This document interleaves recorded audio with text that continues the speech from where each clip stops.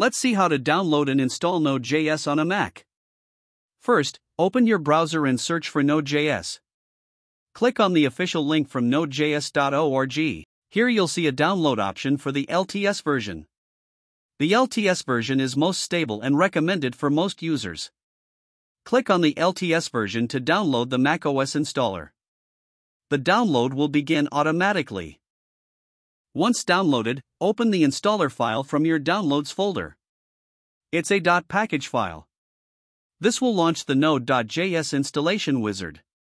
Click Continue through the steps, accept the license agreement, and proceed with the default installation settings. If prompted, enter your Mac password to allow installation. Then, click Install Software and wait for it to complete. After the installation finishes, click Close. You can also choose to move the installer to trash. Search for terminal by pressing Command plus space.